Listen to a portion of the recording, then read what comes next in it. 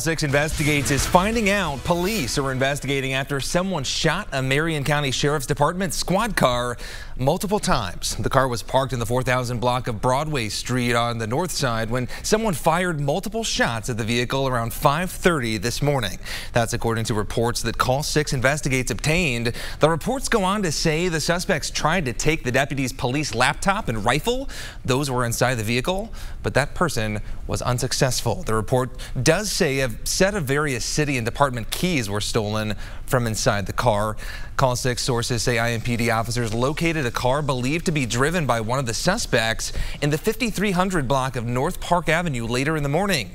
Multiple calls to the public information officer for the Marion County Sheriff's Department have not yet been returned.